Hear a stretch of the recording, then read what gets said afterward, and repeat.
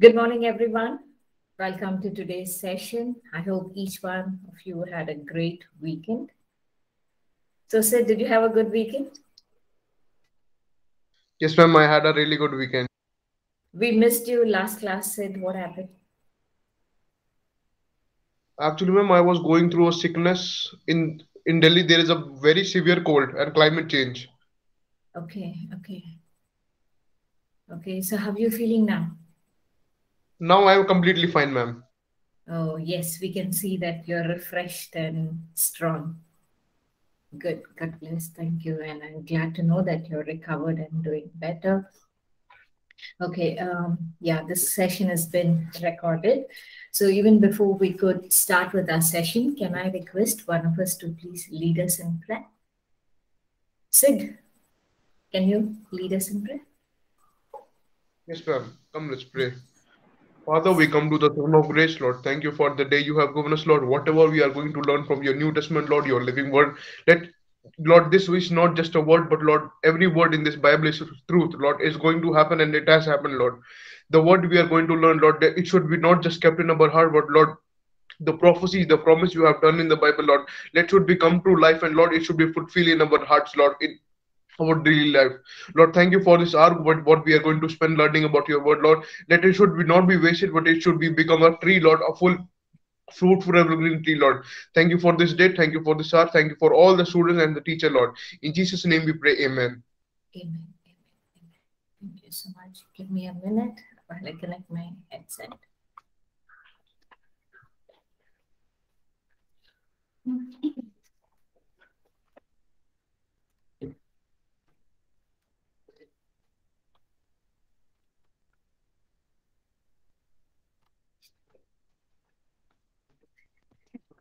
So today we're going to study on the third book of the New Testament, that is the Gospel of Luke. Okay, so can we turn our Bible to the Gospel of Luke? So how many chapters are there in this Gospel? 24. 24 chapters. And who's the author of this book? Anyone The from the doctor class? professor himself. The doctor, professor himself, Dr. Luke. Luke. Yes, Yeah. yes. Thank you so much. So, so far we have covered two gospels, that is Gospel of Matthew and Gospel of Mark. So, what did the Gospel of Matthew portray Jesus has, and what did Mark portray Jesus has?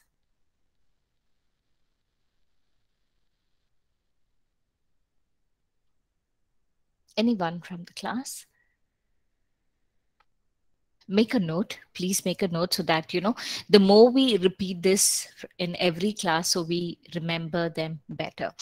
Matthew portrayed Jesus as the king, and Mark portrayed Jesus as the servant, the humble servant.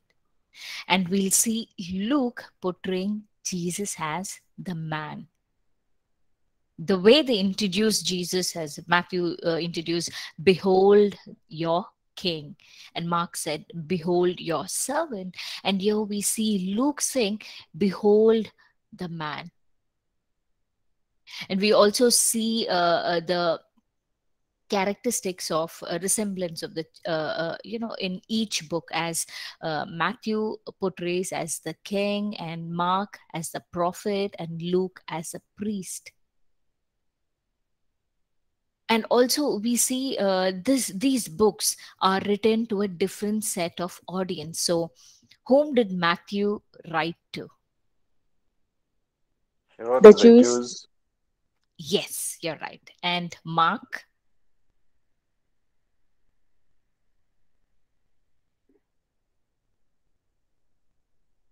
Mark wrote to the Romans.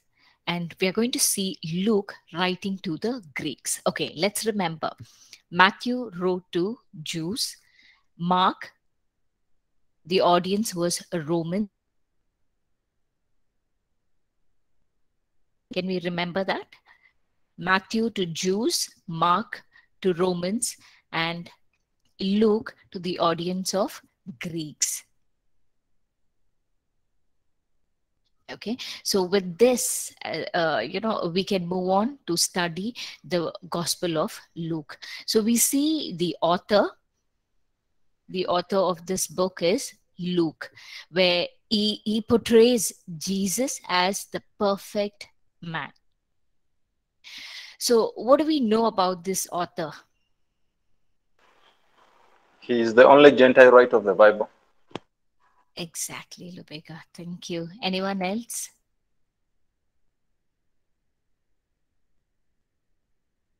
Anyone else? What do we know about Luke, his background?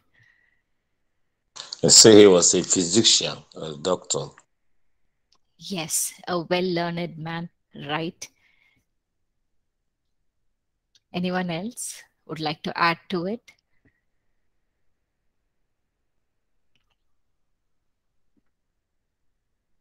Okay. Apart from Luke being a physician, uh, uh, a doctor, or a well-learned man, he was also, yes, a Gentile, the only Gentile who has written a book, a Gospel of Luke, and he was also a traveling companion to Paul whenever Paul visited near Philippi, the hometown, okay, of Luke. He was traveling with Paul. And there's little bit controversy over the facts that the author of this book was Luke. This can be clearly demonstrated when they read the book of Acts. So when we read the Gospel of Luke and when we read the book of Acts, both are very similar. And when we can make sure the author is Luke when we read through the book of Acts, it clears. The scholar says clearly it has been identified the author of the Gospel of Luke and the book of Acts is Luke. And yes, Luke being a learned man, the writing style also adds as an advantage for him. A lot of technical words, the way the style of his writing is seem to be very good. A lot of medical languages he used, and the technical vocabulary carries makes this book a very well learned, very well written book. So we see there are about 50 common words in these two books, that is in the book of Luke and in the book of Acts. And Luke was a man of compassion. He was a very good intimate friend of Paul. And yes, we know Paul was also a learned man, so they both made a good companion. They both shared a lot of learnings and a lot of interest, so they made a good friendship. And they were good friends with each other. So Luke traveled with Paul most of the time for his journey, especially in the second missionary journey. He traveled whenever Paul visited his hometown or very close places to Philippi. So, Philippi was a hometown of Luke. With that, we also see a little bit of Luke's background. He was born in Antioch of Syria, at least where his parents resided. And he was not a Jew, he was a Greek from his background, and he was the only Gentile who wrote the book. And he was well educated in science of medicine. And yes, yeah, he was possibly. He was actually ministered by Paul, and later his life was transformed. And because of his transformation and the intimate fellowship with Jesus, he started supporting Paul in the ministry. And though Luke was not an eyewitness of Jesus, of Christ in his earthly ministry, but then the words that Paul shared touched him and transformed his life, where he was converted. And then we also see that he traveling to many places, and he was also Luke was also part with Paul in his last missionary journey when he was traveling to Rome. He was also part of that shipwreck journey and many other hardships. Along with Paul, he has witnessed himself. So it was easy for him to document it clearly in the book. And uh, he was a trained and discipled by Paul in the ministry. Yeah, this is what we see the background of Luke. We also see that the scholars say that he was never married. He was not married because there's no other information about him, and yeah, they believe that he would have had a natural cause of death in the place called Bithynia. But then yeah, some other people say maybe he was martyred at the age of 80, but there's no fact, no proven fact like he was martyred. So the scholars go ahead saying that he may have had a natural death. So this book was written, the Gospel of Luke was written in 59 to 63 AD, and this book was written to the Greek audience. So the Gospel of Luke is specifically to a person by the name Theophilus. Now, who is this Theophilus?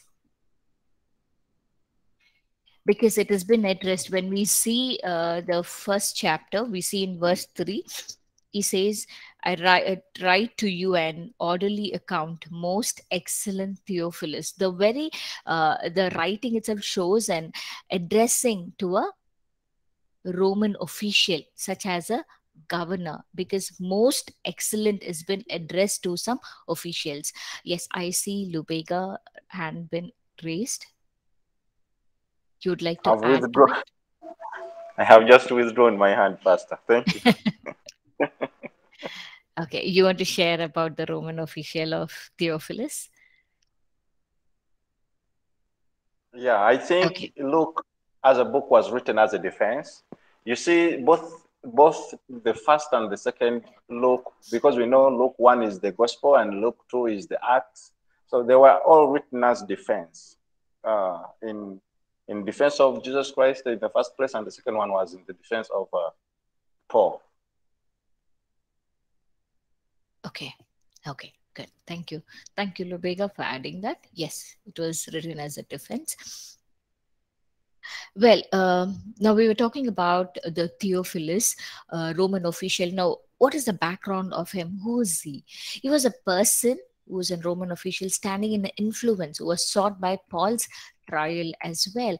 And he was a magistrate who was due to hear Paul's case. When we read the book of Acts, we will get to know more about that. And he was also a person of nobility who was the patron of Luke and who founded the production of this book. Some of the scholars say that he supported him to produce this Gospel of Luke. Well, the Gospel of Luke was written in a general sense to the Greek world. We see that the Greek were those people who pursued an idea of the perfect man. So we study Luke, the Gospel of Luke, as written focusing on the art, religion, literature, and it is so obviously seen when we read through this book. And we also see there's an idle man, not as same as the official Roman officials. But then the idle man here we see denoting at Jesus, the man of beauty, the man of wisdom who carried his ministry with a lot of grace. We also see that though Luke was a Greek, he concentrated to write this book as a Gentile writer, and he wrote this book so that anyone, the Greek or the other audience from the world, when they read, they could understand Jesus as the perfect man. And yes, Luke traveled and he spent a lot of his time after encountering Jesus. He spent a lot of time with Paul. in the ministry, specifically among the Greek world, because we also see that Paul had this passion to share the gospel to the Gentiles, and here we see two like-minded people joining together and heading toward the ministry. So, what is the purpose of this book? Can anyone say? What is the purpose of this book?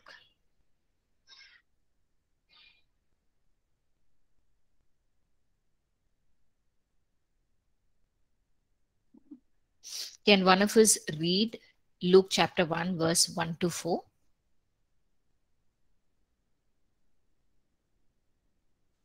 Luke chapter 1, verses 1 to 4.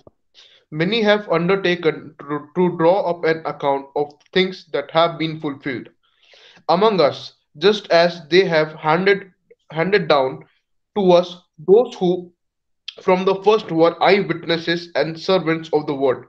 Therefore, since I myself have carefully investigated everything from the beginning, it seemed good also to me to write an orderly account for you, most excellent Theophilus, so that you may know the certainty of the things you have been taught. Amen. Thank you. So here we see Luke unfolding two purpose. That is to set forth a well-researched and an orderly account of the life of Christ. The second point we see is to strengthen the faith of the believers in Jesus with an affirmation of their faith rested on the solid historical facts. So with that purpose, so what are the things that mark this book as the perfect man or denotes Jesus as the perfect man? Well, we see Luke is writing to the Greek world and portraying Jesus as the perfect and the ideal man. First, we see that the genealogy of Jesus. In Luke chapter 3, verse 38, Luke chapter 3, can we turn to Luke chapter 3, verse 38? See, we see from 23, Luke chapter 3, verse 23 to 38, we see the genealogy back to the first Adam. And then the second point, we see that the emphasis is on Jesus as a normal human experience, where the Gospel of Luke gives us the fullest description of Jesus' birth, his infant, his childhood, and the human development, how we had not only about Jesus, Luke also describes about John the Baptist and Jesus' infancy, which no other gospel has been shared. We also see Luke portraying Jesus as an humble human birth, like in Luke chapter 2, verse 6 to 7. Can I request one of us to read Luke chapter 2, verse 6 to 7?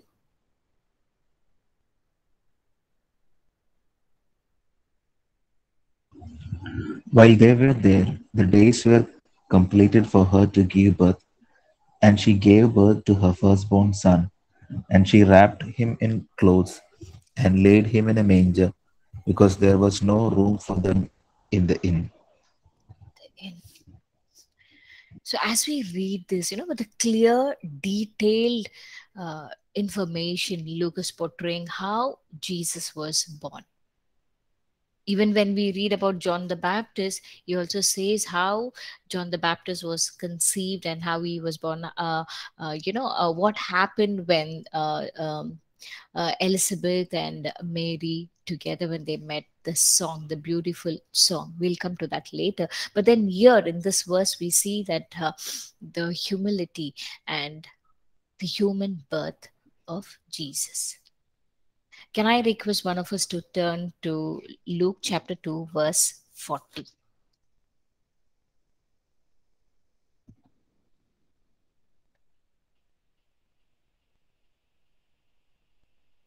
The Luke child chapter continued to grow and become strong, increasing in wisdom, and the grace of God was upon him. Amen. So here we see the natural human, the childhood of Jesus, how The child grew. Here Luke writes, the child grew and became strong in spirit, filled with wisdom, and the grace of God was upon him. He shows the human childhood, how Jesus grew. And third, can I request one of us to read verse 49, same chapter, verse 49. Luke chapter 2, verses 49. Why were Yes. you searching for me? He asked. Didn't you know I had to be in my father's house? In my father's business, some of the versions says father's business. When we read from 46 to 50, we understand that how Jesus was reasoning in the temple. And look at the hunger for the knowledge. So as a man, he was growing, he was reasoning. We see that. And can I request one of us to read verse 51 from the same chapter? Or 52 also, 51 and 52. I can go. Yes, please, Joy. Jesus went back to Nazareth with his parents and obeyed them. His mother kept on thinking about all that had happened. Jesus became wise and he grew strong. God was pleased with him and so were the people. So here we see his subjection, his obedience, his submission to his human parents, and we see him gradually develop into a full manhood. He developed intellectually, that is in wisdom. The verse talks about, the last verse 52 talks about that how Jesus developed intellectually in wisdom, and he also developed physically in stature, and he developed spiritually, that is in favor of God, and he developed socially with favor with man, favor with God and favor with man. Well, we also see in Luke chapter 3 verse 23. Can I request one of us to read? Luke chapter 3, verses 23. Now Jesus himself was about 30 years old when he began his ministry. He was the son, so it was thought of Joseph. Yeah, thanks. So here we see Luke mentioning Jesus himself began his ministry at about 30 years of age. At 30 years of age. So here we see the fully grown Jesus, okay, at the age of 30. And this is only mentioned in the Gospel of Luke and not in the other Gospels. And with that, we also see that how Luke portrays Jesus as man of prayer. So more than any other Gospel, he portrays Jesus saying that he was a man of prayer and he focused on that. Can I request one of us to turn to Luke chapter 3 verse 21?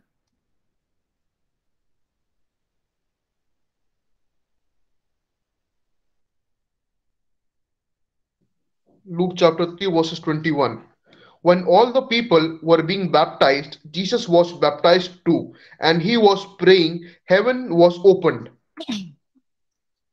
Yes, we see heaven was open at the time of Jesus' baptism. We also see after the day of miracles in chapter 5 verse 15 and 16. Can I request one of us to turn to chapter 5 verse 15 and 16?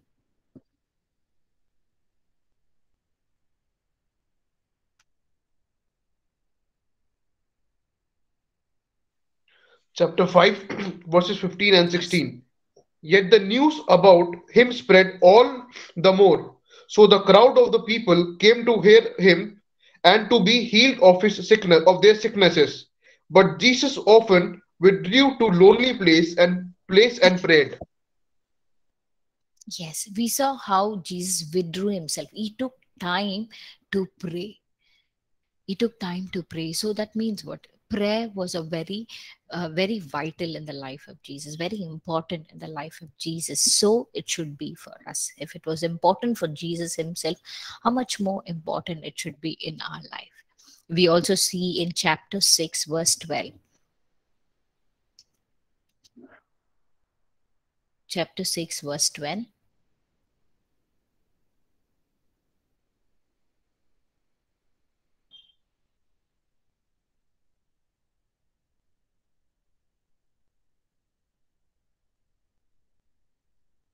Can I request one of us to please turn to chapter 6, verse 12?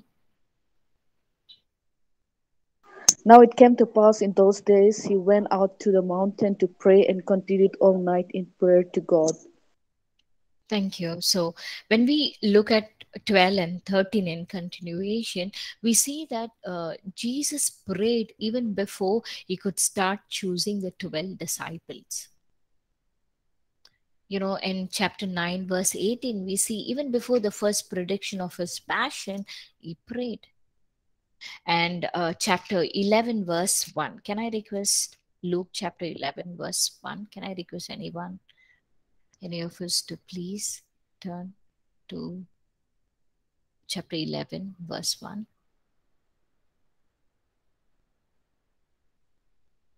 And it came to pass that as he was praying in a certain place, when he ceased, one of his disciples said unto him, Lord, teach us to pray, as John also taught his disciples. Amen. And we see how Jesus taught them the model prayer of Our Father who art in heaven. So here we see again Jesus teaching the model prayer. Prayer was very important. Even at the transfiguration, we see there was a prayer for Peter. You know, when Peter was tempted, Jesus saying, take heed, Peter, I've prayed for you. And we also see even before he was been arrested by the Roman soldiers, we see Jesus getting into the Garden of Gethsemane. And what did he do? He prayed.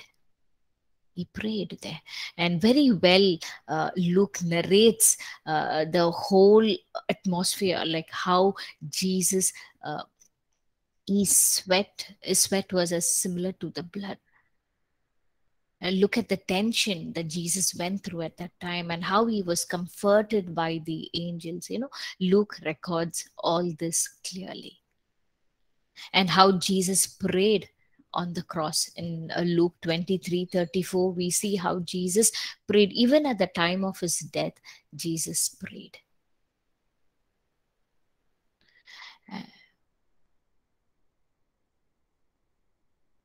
And we also see there are other things that Luke focuses on Jesus' ministry. That is, Luke focuses on Jesus' need to eat as a human, as a man. He was hungry, he was thirsty. You know, he sat near the well of Jacob to meet the Samaritan woman, and he said, I'm thirsty, can I get some water? As a man, he was tired, walking from place to place, he was tired. So Jesus sat. You know, the emphasis as Jesus has been a fully man. You know, Luke portrays very clearly in that. And also Luke emphasis on empowering of the ministry of the Holy Spirit in the individuals, including Jesus in this gospel. He also showcases that Jesus was had a good relationship with people. He was compassionate over people. Yes, we also see that Matthew been writing, like whenever Jesus moved with compassion, there was miracle among the people. And here we also see Luke recording that he emphasizes that Jesus was filled with compassion for people. We also see Luke depicting of the angel ministering to Jesus at the Garden of Gethsemane. We also see how Luke portrays or emphasizes on Jesus agonizing in the Garden of Gethsemane, as I just said about the sweat, drops of blood.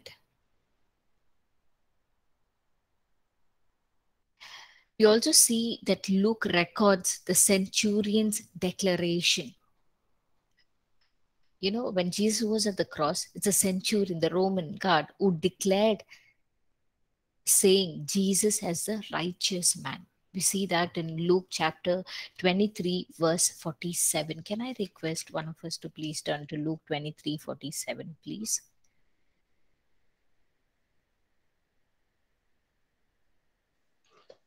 Luke chapter 23, verses 47.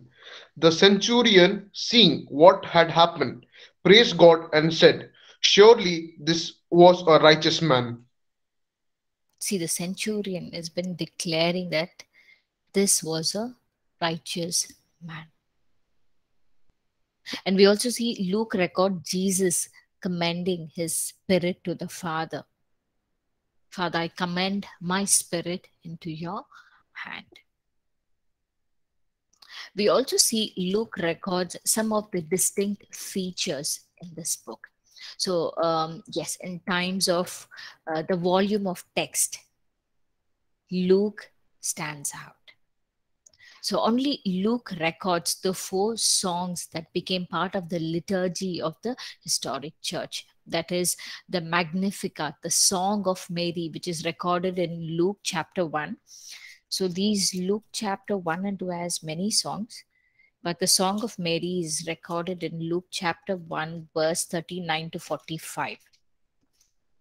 Okay, we don't have time, but then you can make a note in your Bible saying that there's a Magnificat, the Song of Mary that she sang, she sang uh, when she met Elizabeth.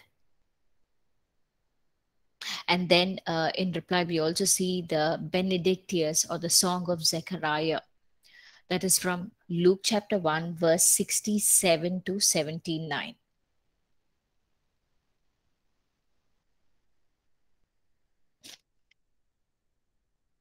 The third song we see is the Gloria in Excelsis, or it is also known as the Song of Angels. It is in chapter 2, verse 13 and 14, where the angels sing, glory to God in the highest, and on earth, peace, goodwill toward men. And in Luke chapter 2, verse 28 to 32, Luke chapter 2, verse 28 to 32 is the fourth song, the Nun Dimittius, or the Song of Simeon, when he saw the Messiah. When he saw the Messiah, this song was birthed in Simeon. So Luke very clearly, as recorded all these 4 songs. And we also see a higher emphasis on the women. Luke has shared many emphasis on the women, poor, children in his book.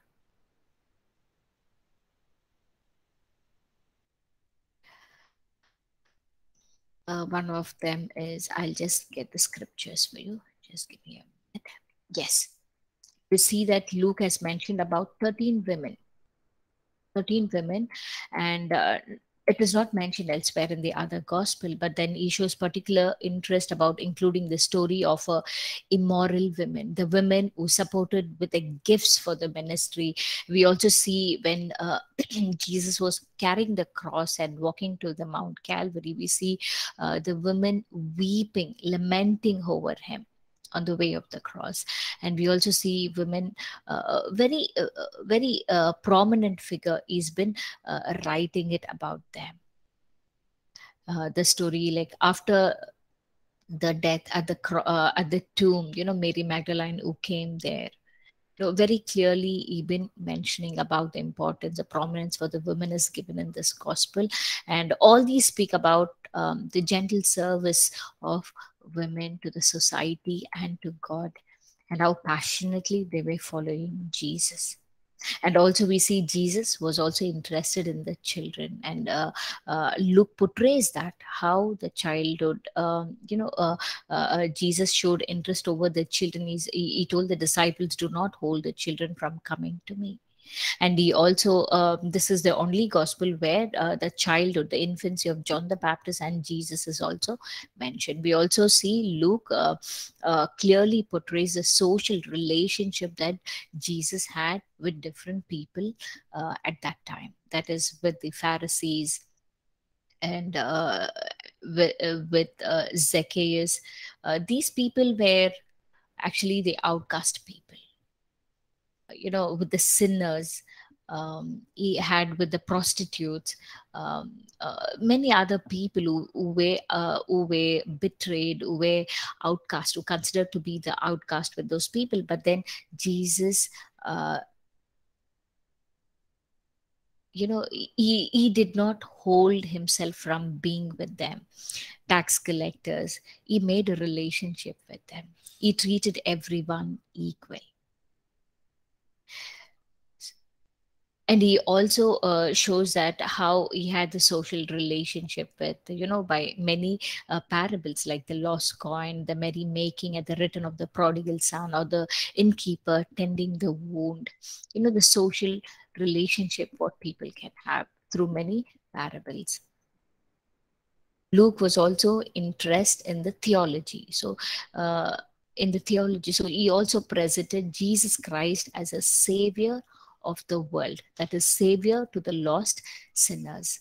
He also showed that how the Samaritans hated Jews. They were completely opposite of each other. They hated so much. But then here Jesus comes and he says, listen, the universalism is portrayed like, I die for both. I need both. Samaritans and Jews are on the same level ground. So he emphasized on the universal blessing is based for everyone. And Luke also portrays saying that, there's a very evangelic letter, we could also say, by saying that the day of salvation is near. He emphasizes on the word called now and today. There's more focus on now and today. So when we read the gospel, we see the day of salvation is near. So we need to accept Jesus as a Lord and Savior, because it's only through him we can receive this free gift of salvation. And we also see the joy of salvation. Gospel has been shared in this book. There's a lot of gladness, joy. The word called rejoicing occurs 21 times more than any other gospel. And also, as I said, the 4 songs has been recorded only in the Gospel of Luke.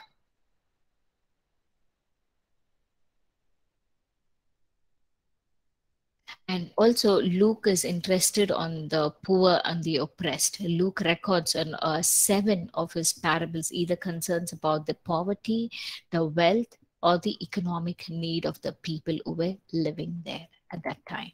So he records all this, and he also pays attention to the praise and the glory of God through the song of what Mary praised, and Zechariah and the angels, how they were glad and praising the birth of Jesus to the shepherd, announcing the good news to the shepherds, and how shepherds praised, how Simeon at the very sight of carrying the baby Jesus, as he had the revelation of he is the Son of God, he is the Messiah, and the way he praised God, all has been clearly recorded in this gospel.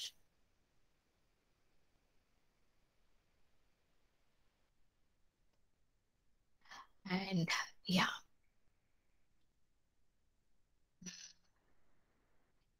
we also see in the Gospel of Luke a lot of contrast. Because he's a learned man, the way he has written brings a lot of understanding, a lot of revelation, a lot of insight in this book. Like he brings a contrast between yes, even when he shares the parable, like he brings a contrast in the parable, or explaining a situation, explaining people, the 2 types of people. There's always a contrast, that is between the rich and the poor, between Jesus Christ and the John the Baptist. When he wrote about them, we see even when he's narrating the story of how Mary and Martha, like Jesus, how how hospitable they were when Jesus came to their home. He shows a different character of Mary and Martha, the characteristics of Pharisees and the publican. We also see the rich man and Lazarus. We also see Peter and Judas. And lastly, we also see the 2 thieves on the cross. The difference between the 2 thieves. One mocks Jesus, and one receives Jesus as the Savior, and he's asking him, if you can remember me on the paradise. So there's always a contrast, and this gives us a clear picture of different type of people who lived in that season. And yeah, there's a key verse. Can we turn to the key verse in this book? Luke chapter 19, verse 10.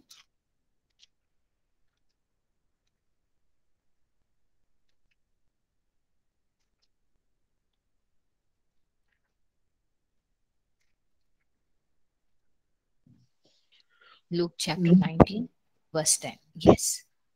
Luke chapter 19, verses 10. For the Son of Man came to seek and to save what was lost. Amen.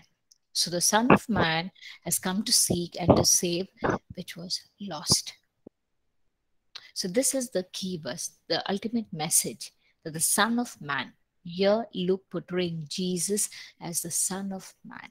He has come to seek and to save that which was lost. That which was lost. He has come to seek and save us from this world.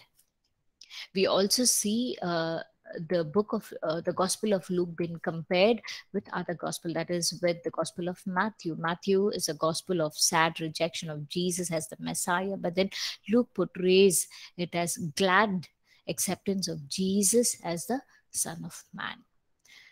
When we compare the three gospel, that is Matthew, Mark, and John, Luke contains the most complete account of Jesus' family background, the birth and the childhood.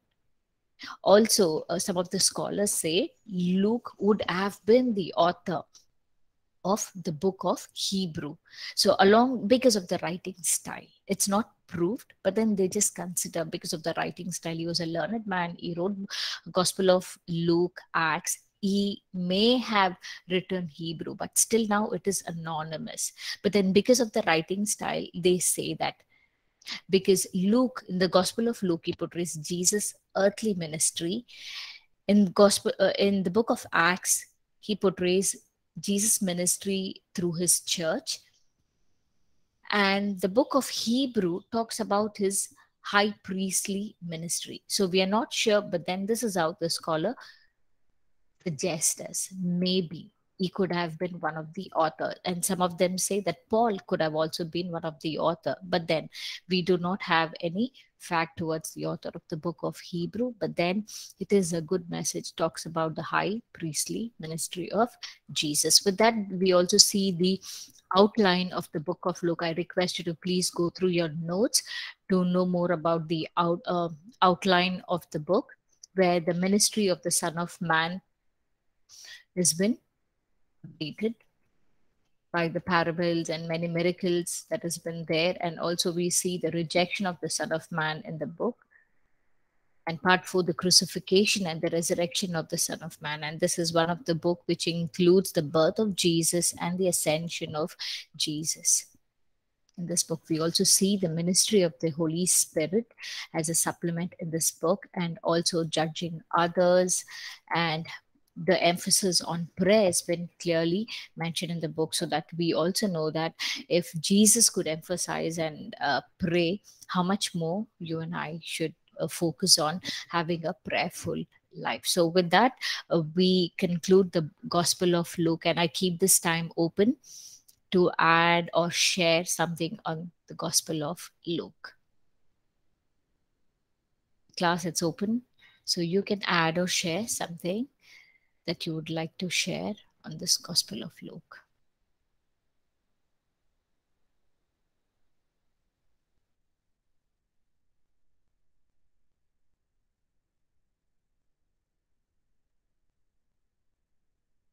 Is there something new that we learned from this book?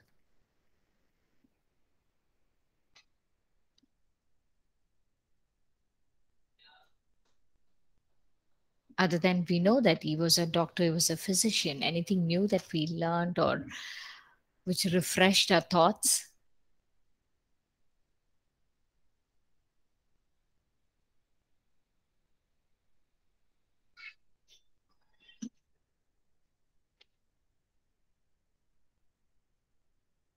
Okay, any questions from this book?